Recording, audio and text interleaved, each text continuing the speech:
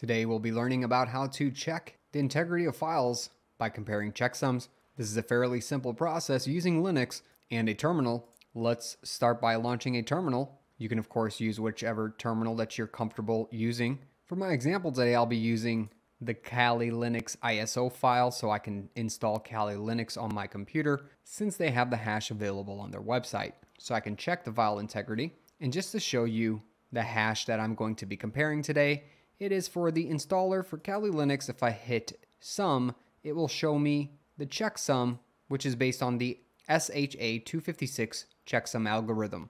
And you can use this with whatever file that you have, as long as you have the hash available somewhere on the website that you're getting it from. That way you can check whether you have a valid file and that it's not corrupt or malicious. So back in the terminal, if I start typing in SHA and I press tab a few times, you'll notice that there are different checksum algorithms available for checking the hash of a file. So by default, we have SHA1, SHA224, 256, 384, and 512. So depending on which type of hash algorithm that was supplied to you, you can use any of these commands instead of the one I'm about to use, because on the website it did state that it was a 256 sum algorithm. So I'm going to be using SHA256 sum and then put a space, and then I'm going to locate the file on the system that I want to check the checksum for. So mine's located in downloads and it's called Kali Linux 2023.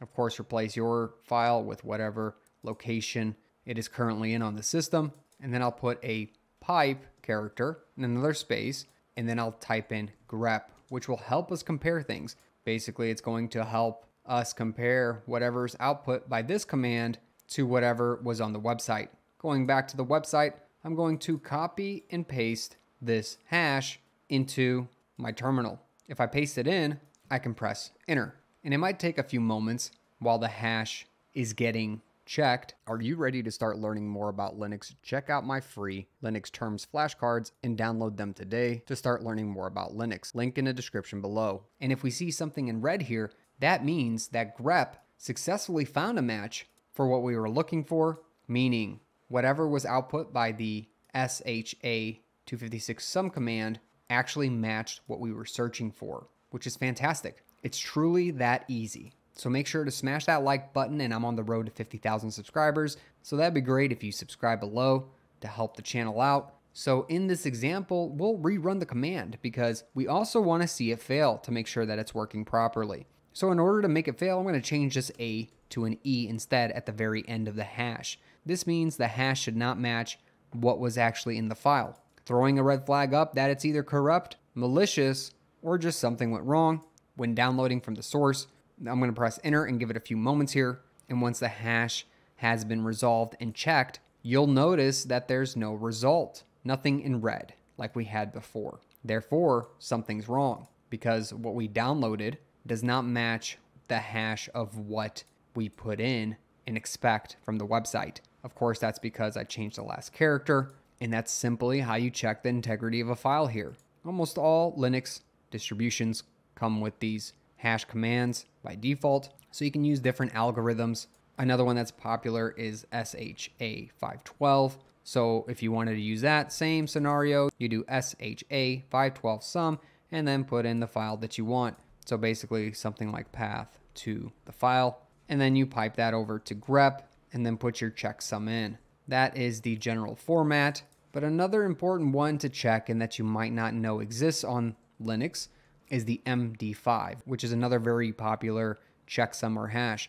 I want to write out the options that you have on the system. So again, you have SHA1 sum, then you have SHA224 sum, you have SHA384 sum, a popular one, SHA, which we use, 256 sum, then another one, SHA512 sum, and finally the MD5 sum, which I'll show you how to use right now. Everything is very similar to how to use it. Basically, you specify which type of algorithm you want, the file name, followed by the pipe, and then grep with the checksum behind. So for example, the MD5 sum, since that one's very popular, we're going to do that and then do downloads.